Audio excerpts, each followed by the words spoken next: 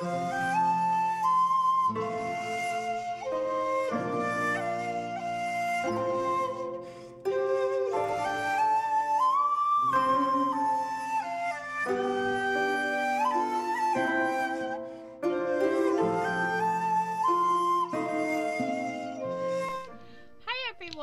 here from Angel Rose Designs here on YouTube, and today I thought I would come on and show you guys how to make, now this is for the beginners, how to make envelopes and pockets for junk journals.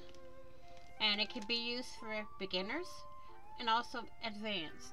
And I wanted to let you all know this video is not for kids under the age of 18,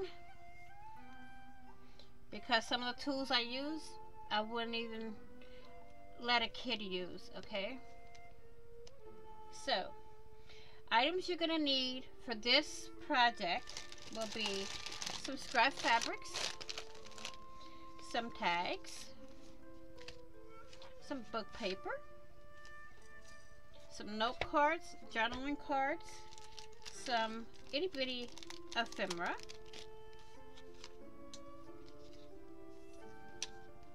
this one, some tickets, some scissors, and a gluing tool, or you can use liquid glue.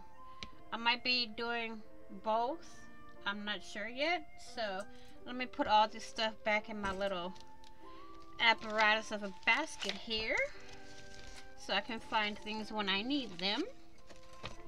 So we have everything back in its place, and I'm going to also add my liquid glue to my basket.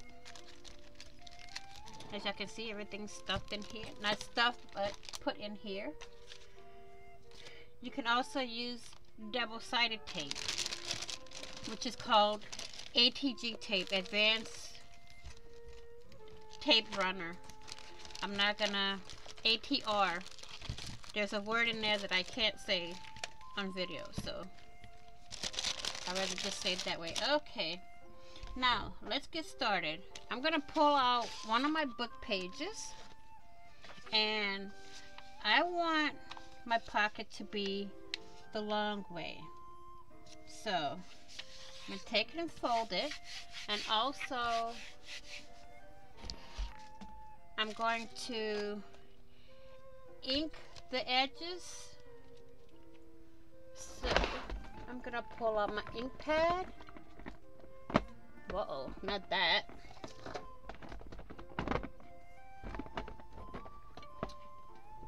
Okay.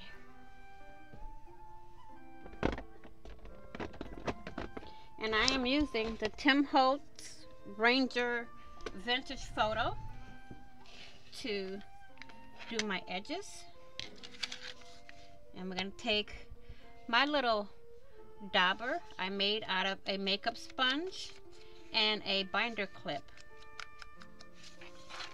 And I'm going to get another sheet of book paper because I want to do this a different way.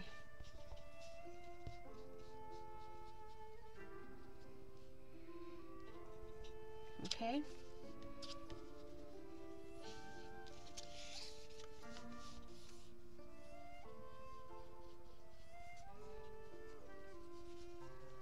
There. Faster and easier.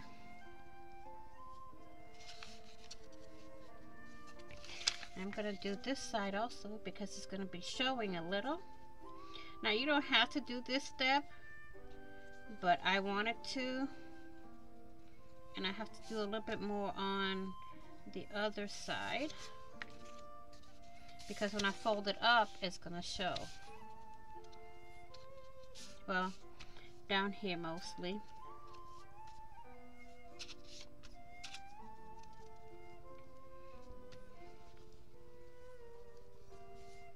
Okay, so we have that.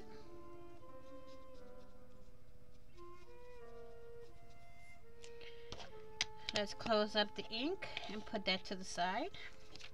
Now what I want to do is I'm going to use my tape, ATG tape, okay, and I'm going to put from here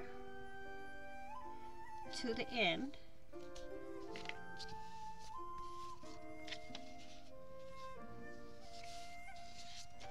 So when I fold it, this is what it's going to look like.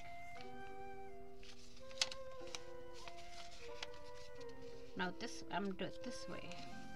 So I'm going to ink up the edge here. I don't want too much on it because I don't want it too dark. Okay, and this is good enough, so we're going to do it that way.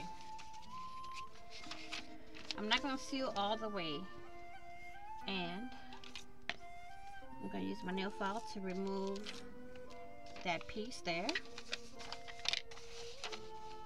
I'm not going to do the top either because I want it the way I want it. And careful, this stuff is strong tape.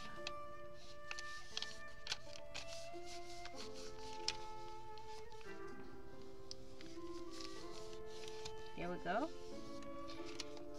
That's because I want this side here open to make a little, like almost like a tuck spot. Then I'm gonna fold it over, crease it. You can use a bone folder, or I'm gonna use, since I don't have my bone folder out, I'm gonna use the end of my nail file. You can use the back of your scissors, and I'm gonna seal here and here. I'm just doing this for the video because glue, even hot glue, I don't want to mess with that today. So we're going to do this, move there, and remove this one. You can use a pokey tool to lift that also. And then we're going to fold it over, just like so.